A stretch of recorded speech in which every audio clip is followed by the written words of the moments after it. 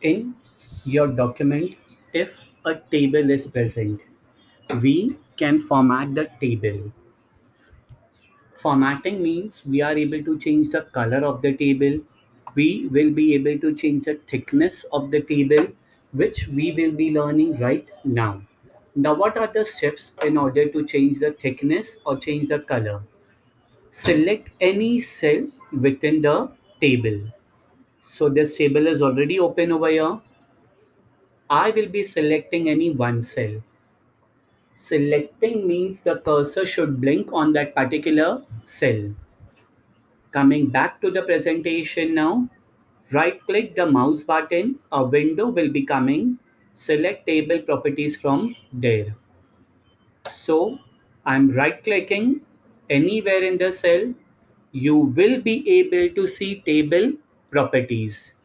When I'm clicking on the table properties, you will be able to see these window.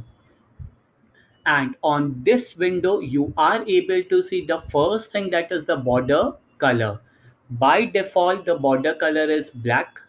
I will be changing that particular color to suppose red. And the by default table border is 1 pt.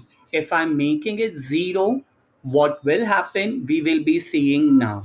When I'm pressing OK, what happens to the table? The entire table is deleted. I'm not able to see the table because I have made the border as 0.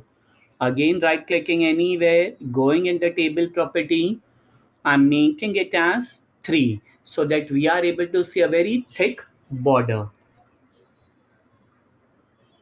Are you able to see the table border over here now? So in this manner, we are able to change the table borders as well as the color. Changing the color one more time, moving to the table properties, coming to the color part, I'm choosing green now and I'm making the thickness as 1.5 and click OK. When you are clicking OK, the changes will be reflected on the table.